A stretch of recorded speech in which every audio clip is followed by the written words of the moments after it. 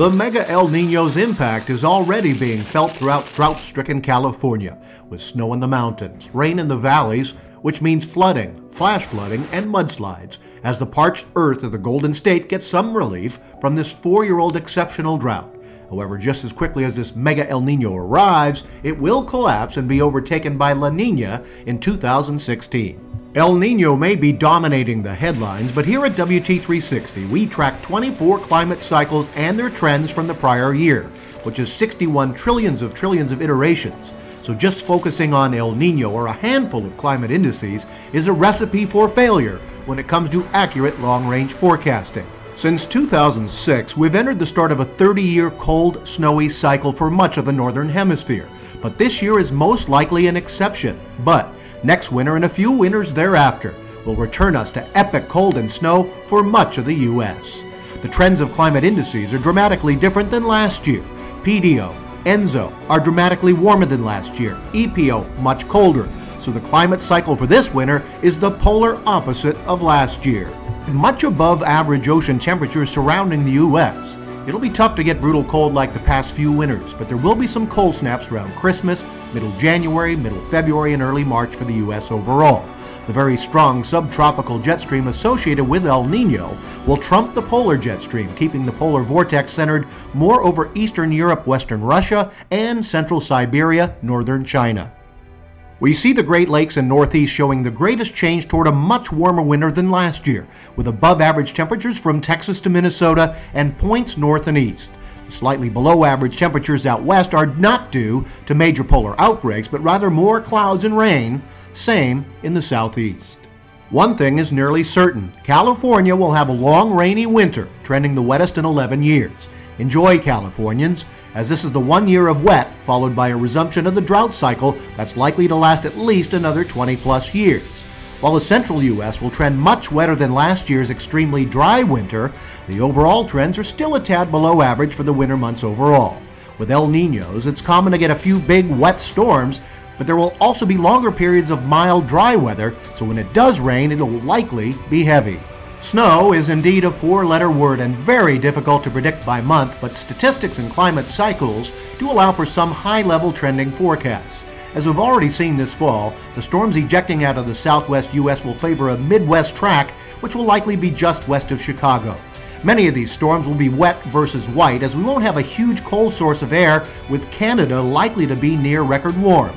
The track from the southwest into Wisconsin could bring near average snowfall and a couple of pockets of above average snowfall, but most of the heavier snow is reserved for the southwest and south central Rocky Mountains.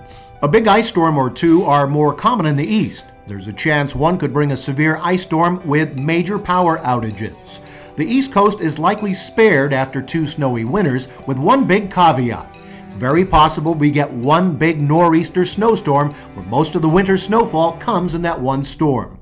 Overall, it's a disappointing winter for snow enthusiasts in the east. Nationally, it's the least snowfall in 4 years and below average. Signing up for your zip code year-ahead forecast from WT360, you get charting, trending, and calendar tools highlighting your daily, weekly temperatures, growing degree days, heating and cooling degree days, rainfall totals, snowfall trends, custom alerts, daily 2-week snowfall reports, along with access to our business ag meteorologists. This example shows the forecast outside WT360 headquarters. You'll love the proactive value of our web tools. So, what does the outlook tell us about global impacts to the ag industry? Well, more high risk. Winter in the northern hemisphere is summer in Brazil, and their crops have many challenges ahead. Their growing season's off to the hottest in 25+ years and driest in 12. That has delayed the planting of soybeans. This is significant, as it will now delay the safrinha crop, and many Mato Grosso farmers have pre-sold their corn with concerns on whether they'll have a crop on time. Our forecast suggests the pain is just starting, as they have the hottest summer in 6 years with below average rainfall, and even drier in the late summer, with the hottest and driest conditions in 9 years, with well below average rainfall through May of 2016. This will very likely bring a surge in corn prices in spring of 2016 before U.S. farmers even get started. Southwest areas are where most of the corn and soybeans are planted. That area looks particularly unfavorable with hot and dry conditions. As El Nino collapses in the late winter into spring 2016, we're very concerned about the impact to early season crops, particularly tender vegetables in California. The risk of a killing frost in March and too much rain and clouds will very likely have a negative impact. These detailed long-range ag reports are not included in our base $300 a year subscription, but are available for additional fees. By late spring, El Nino will collapse, as the warm waters that built up in the eastern Pacific Ocean will slosh back to the western Pacific, making the waters off the U.S. west coast much colder. This will allow for the polar jet stream to invade the U.S. in spring, with a couple of major cold air intrusions possible.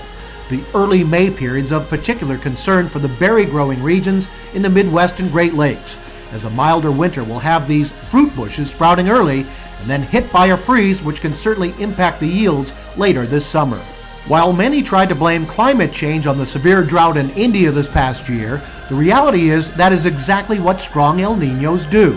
With significant warm waters in the eastern Pacific near the Americas, we get rising air, which means more clouds, more storms. At the other end of the Pacific, you tend to have colder waters and sinking air, creating dry conditions. This region's responsible for a lot of our sugar supplies, and the drought there was devastating. Fortunately, there was a 5-year surplus of excess sugar inventories in light of the previous years of favorable moist weather.